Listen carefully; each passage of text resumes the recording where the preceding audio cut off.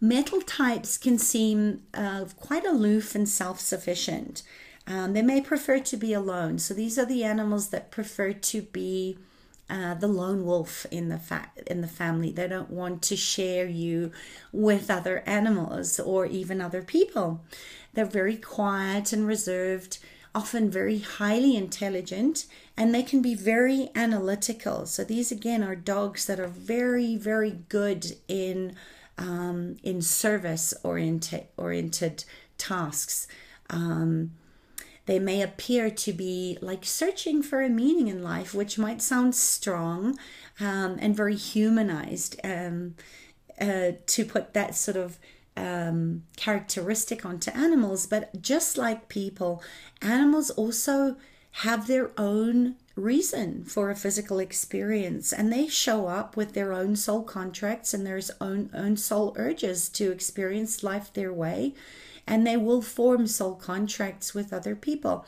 So they come in knowing what their job is. And oftentimes we know that because you'll see the animal that is, very slowly and methodically at a certain time of the day, checking the outside perimeters of your house, or the ones that are doing the insect checks. I have one cat that is very metal type in her characteristics, and she's very self-sufficient. She distanced herself from the other cats in the family, and I often see her going around room by room checking for any bugs. So I always constantly praise her and tell her she's doing such a great job being the checker for bugs for the rest of the family, so that we don't get bitten by spiders or get into trouble.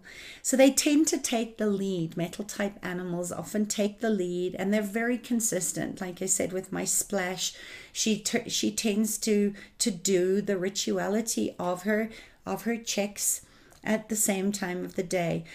She's very well groomed. Their cleanliness for them is next to godliness. Or if they're out of balance in the metal type, you'll start to see that they have poor hair coat. Oftentimes these are the animals that have allergies and very quickly have skin irritations.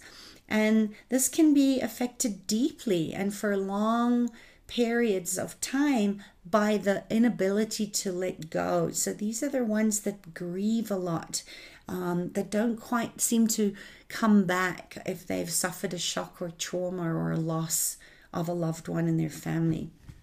So dominant behaviors for the metal type animal, just like the people are, they're very lean and lithe. They're very wiry in their disposition.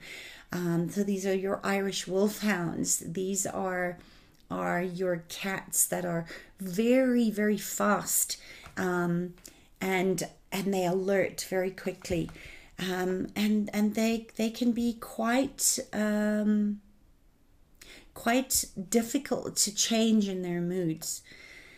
Water type, on the other hand, can be quite introverted and quiet.